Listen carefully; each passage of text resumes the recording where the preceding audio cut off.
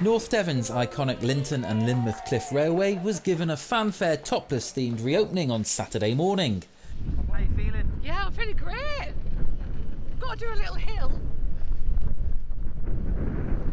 Right, I go a bit faster than that.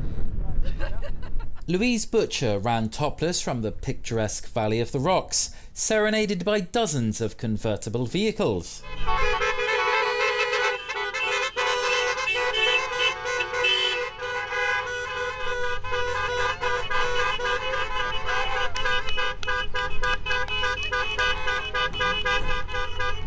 The 50-year-old mother of two was selected as the railway's local hero in recognition of her efforts to raise awareness, reduce the stigma of surgery scars and encourage body positivity in women after surviving lobular breast cancer. How you doing? Good. That hill's a bit of a hill. Today she proudly shows off her scars and has become a marathon runner following a double mastectomy in 2022. I run topless every day, as most people in Devon know now, and it's kind of like really just getting that out there as well, with other things joining in and cars. So yeah, the topless theme's really, I think it's catching on. I think people are really catching on to the topless theme. And just doing it topless, what is the message you hope to give people through doing it?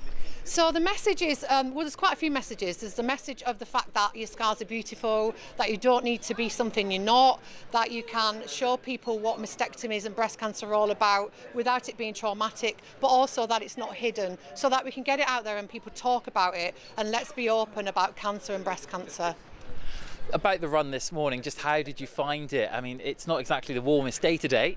Well, to be honest, for me it's quite warm, 12 degrees, because I've been running in the snow and in the freeze. I mean, I ran on Christmas Day, so this is actually quite warm, so no, I'm not worried about the cold, especially when I'm more... It was kind of a little bit of a slope, so I got quite hot on that bit. And of course we're here to open the Cliff Railway today. How much of an honour is that to be able to be the hero of North Devon to come and do that this year? So that's a massive honour, considering the people they've had open it before, and I'm really thankful to them for giving us the opportunity, and especially with the charity that I support, the North Devon District Hospital charity, because that's obviously why we're here at the end of the day as well. So I'm really thankful to everybody who's got on board this. It's brilliant. Oh, look at that. Well done. Louise got the wheels on the world-famous attraction turning for a new season by inviting visitors to ride the water-powered funicular for free in return for a donation to the Royal Devon Hospitals charity, who raised more than £2,500 on the day. Absolutely fantastic. We are really appreciative of people coming here, giving us donations today towards the Fern Centre at North Devon District Hospital, where we treat and give complementary therapies to people who have got cancer or had cancer, and also to the extended family as well. We give loads of advice. So all the money has to be raised from public donations. NHS don't give anything towards it, so it's a really phenomenal thing that we're doing here today at Lynton and Lynmouth Cliff Railway, and we're all excited, and thank you to Louise Butcher, who has headed up the run today. I'm going to say today is all about Louise and what she's been up to. What a remarkable story, and certainly putting the charity on the map. She is a really good ambassador for the Royal Devon Hospitals charity. She is a phenomenal lady, and she supports us at all our events, because it's always nice to get that personal experience, somebody who's gone through cancer, you know, gone through all the emotions, and a really, really inspiring lady like Louise, to have her as a charity ambassador is absolutely fantastic for us. The team at the Cliff Railway are pleased to be back after their winter break.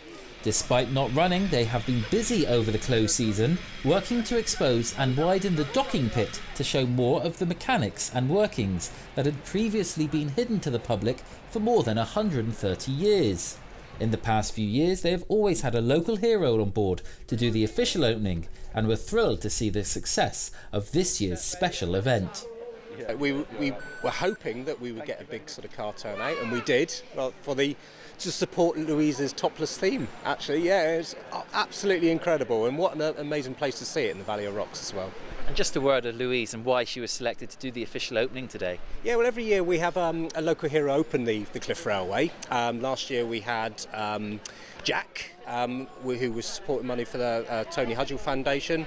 Previous to that, we had Jake Kingdon, the triathlete with Down syndrome. Previous to that, we had Max, the boy in the tent. So this year, Louise popped up on the radar very early on. We thought what she was doing was incredible. We had to have her along to the Cliff Railway to open us for the new season. And of course, we're opening the Cliff Railway today. What is the hope for the year ahead for yourself as a business? A nice settled year, that would be fantastic, and we just want to welcome everybody back to the railway again. We're pleased to be open for the new season. Today we're offering free rides to everybody, and all of that money has been donated to the charity. We hope that if people haven't been able to make it along today, that they do so for the rest of the season.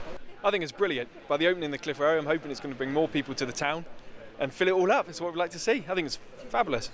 And we've got Louise doing her thing this morning. Just how great was that to see? Oh, it was fantastic. I met Louise last week, so it's great to see her here supporting being our local hero and getting the Cliff Railway open. I think what she's doing is brilliant. And if you missed out on the cars this time around, you'll be pleased to know that more than 400 vehicles are lining up to return to Lynmouth on June the 8th for the Lynn Valley Classic. In the meantime, the Cliff Railway is back up and running for the new season, so make sure to head along and have fun on the funicular. Lewis Clark, Devon Live, Lynton.